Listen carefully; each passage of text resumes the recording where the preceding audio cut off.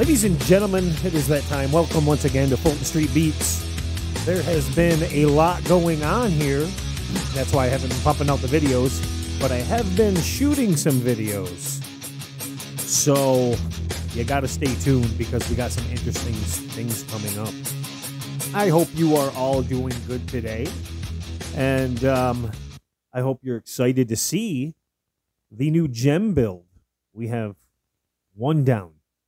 That is the build from the BYO kit. And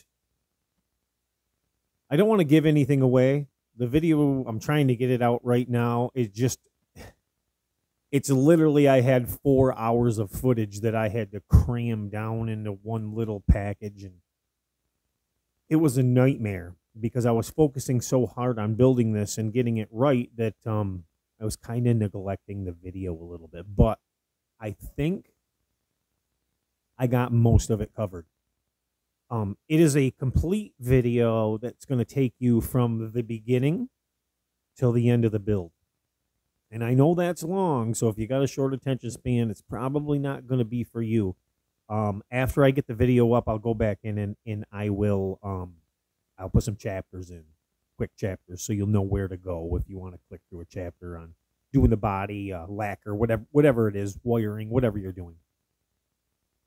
So I don't want to give it away, the initial impressions of the guitar. But it was a fun build. I really enjoyed this build. The more I got into it, the more I enjoyed it. And that's the way guitar builds should be. If you're not enjoying what you're doing, it's time to stop and not do it. I hope you're all doing well out there. I know Christmas is approaching and things are getting rough and money gets tight and shipping is horrendous. And I'm going through that right now with things that I'm supposed to get. Shipping is horrendous. I have another Jem build coming because we're comparing three. We're comparing the Leo James. We're comparing the BYO, which was just completed. You'll see. And we're also comparing a Jem kit from Guitar Kit World. I have really high hopes for the Guitar Kit World kit. But it seems it has not moved from across the other side of the country. It has not moved in over a week. So it's very frustrating. So I got bored and I need another project. I like projects. I'm always busy doing other things, but I always like projects too. The mind's always racing. I think I do things in my mind in my sleep. So I always wanted a Stevie Ray Vaughan Strat. And, of course, I'm not going to pay for one because they're just too much bloody money. But I said, well, it's nice just to have a conversation piece, a wall hanger, if you will. So I ended up ordering a Strat. It is not a Fender. It is a, it's a Chinese Strat. Same style. And I got it with the right color and it's got the right pick guard. But I'm going to have to do some work to it because we're going to make it into a Stevie Ray Vaughan Strat wall hanger. Now, for those of you who know guitars, I'm going to say something. It's going to give away what brand it is. It's got Wilkinson pickups in it.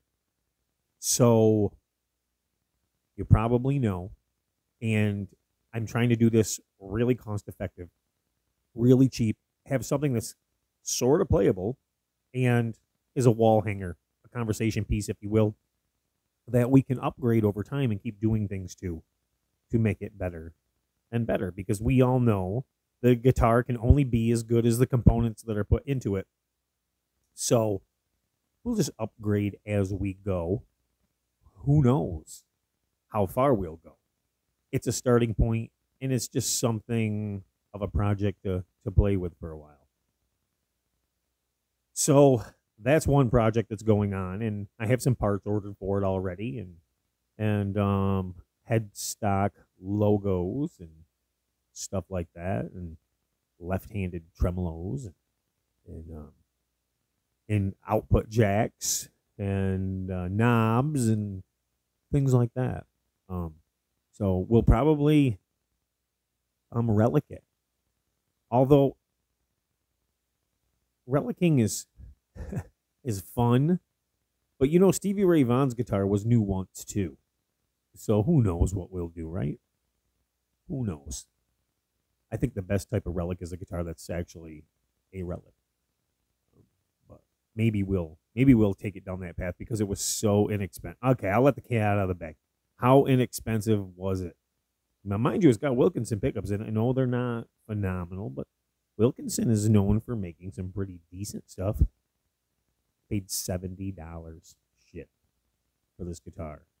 So my hopes aren't high.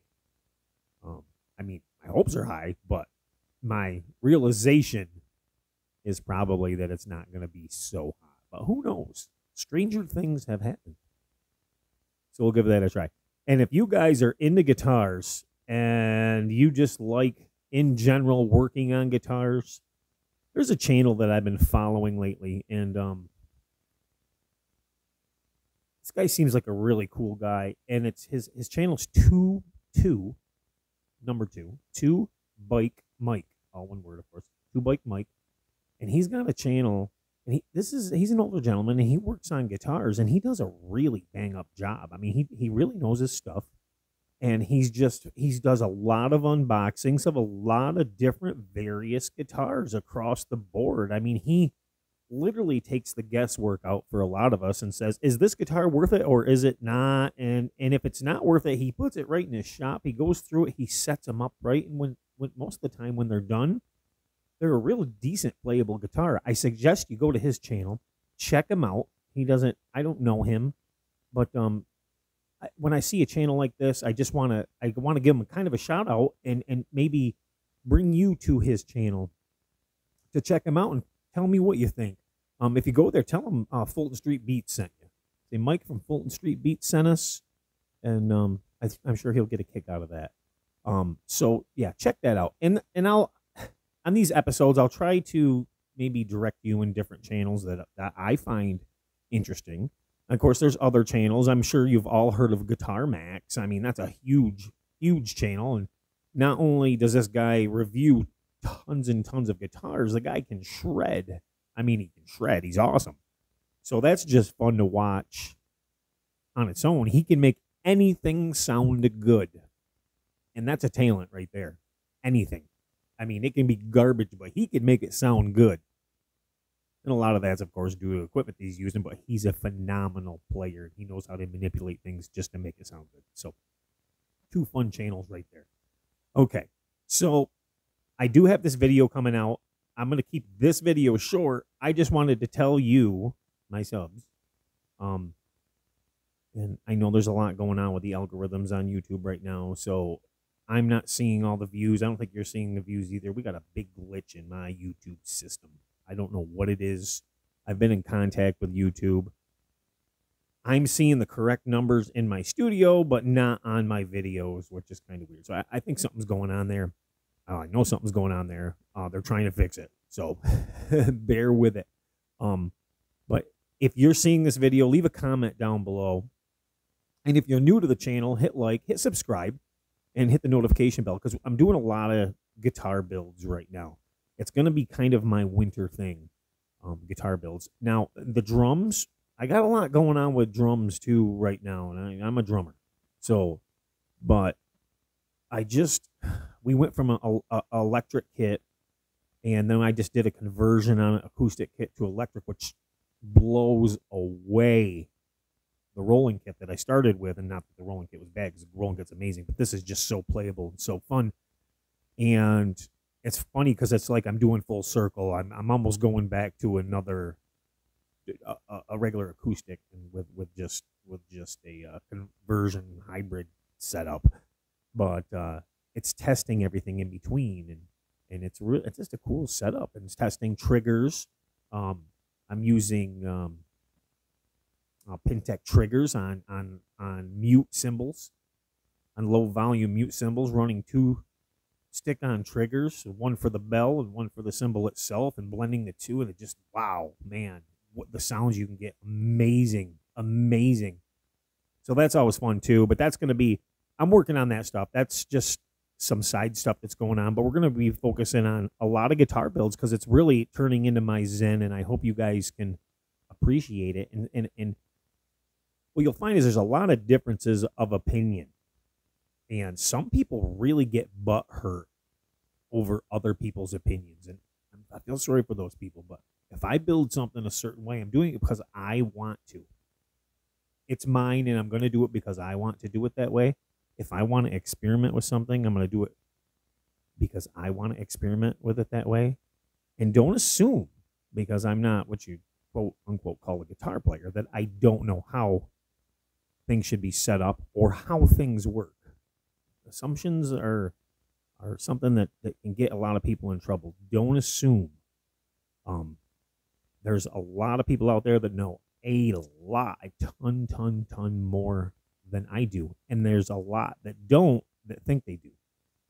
So sometimes it's best to sit, watch, learn, listen, and make suggestions. Suggestions are an awesome way to go. I love hearing suggestions in the comment boxes because it gets my juices flowing and it gets me thinking, that could be a great idea, or that could be a great project or plan or what have you. So if you see me do things different than what you do, that's cool. And if you do things different than I do, that's cool too. And throw ideas out, toss them back and forth. Don't write them off, because sometimes writing them off, you're throwing away some knowledge. I run across so many people and so many comments that have so much knowledge, and they'll say, "Hey, have you tried this?" No, I have not, but let's try it. I'm interested in seeing that.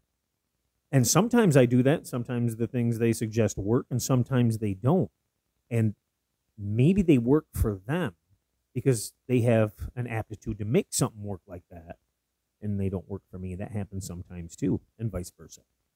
So it's different strokes for different folks, different ideas. We toss them around. We do things differently. I was going to do these Jem builds all the same as the Woody, but I'm not, because, well, I want some variation. The Jem build I just did, the BYO build, is totally stock, meaning I did 0 upgrades, not even the strings. That's right, I used the factory strings. So when you see this guitar and you hear it, in the video that's coming out, you're not going to hear it yet, because the video was just too long to put a demo of the sound in also. Just too long. But the video after that, what I plan on doing is getting a comparison of all 3, and you'll get the sounds of them all at once at the end. And I hope that makes sense to you, and I hope you can be patient. But totally stock.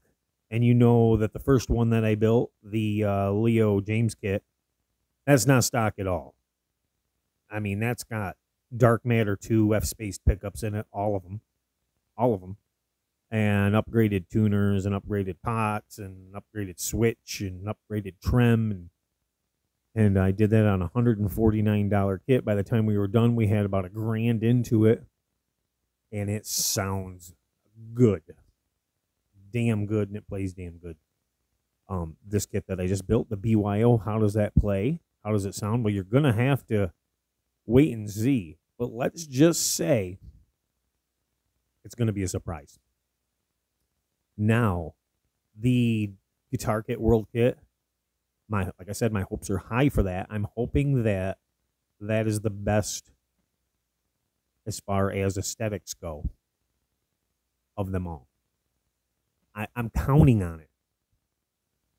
And a lot of people out there think that the BYO kit's better, and maybe it is. I love the BYO kit. Oh, damn, I left the cat out of the bag, didn't I? Okay. I'm going to shut up there because I'm going to put my foot in my mouth.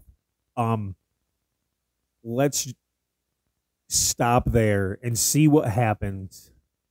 Don't forget to hit that like button, share, subscribe, and stay tuned, because, like I said, this stuff's going to get very, very interesting and very fun very quick.